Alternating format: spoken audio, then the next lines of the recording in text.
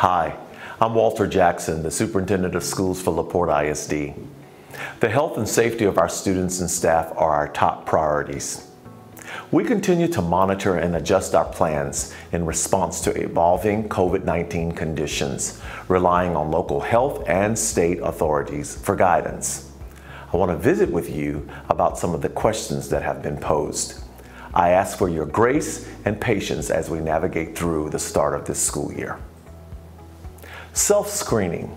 Students and staff are required to self-screen each day prior to accessing a campus or district facility. The self-screener guidelines for students and staff are available on our website. What about face masks? Masks are strongly encouraged but not mandated or required. How will attendance be counted? Student attendance will be earned through in-person instruction. Virtual instruction is not offered at this time.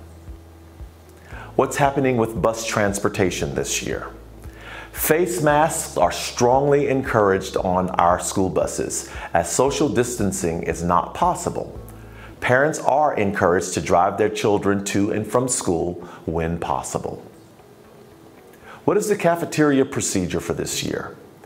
Designated tables that allow for social distancing will be available at every campus. Refillable water bottle stations are accessible at each campus, and visitors for breakfast and lunch will not be allowed due to safety concerns. I'd now like to introduce Angie Viator. She is the Executive Director of Human Resources here in LaPorte. She assists our campus and staff members with COVID-19 protocols. Thank you. Thank you so much, Dr. Jackson. We have been asked, how are you mitigating the spread of germs in the classroom? Cleaning supplies and hand sanitizer will be available in every classroom. The use of shared supplies will be limited. Hand sanitizing stations will be available in common areas.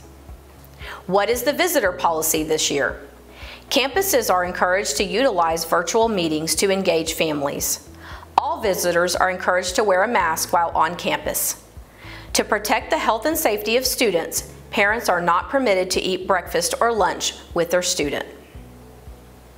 At what point will students and staff be excluded from school and school activities? Local and state guidelines have been updated to include a mandatory 10-day minimum exclusion from school and school activities for students and staff who test positive for COVID-19. Symptomatic individuals will be required to self-isolate and may be allowed to return after meeting readmission criteria, such as an alternative diagnosis or a negative COVID-19 test. What if parents want additional information about district health and safety guidelines? It would be best to refer to the 2021-2022 student and employee process maps for specific guidance on the district website. The district will continue to offer COVID-19 rapid testing for students and staff this year. We will continue to monitor COVID-19 guidance and will keep you updated as information becomes available. We appreciate your partnership as we look forward to a safe and successful school year. Thank you so much.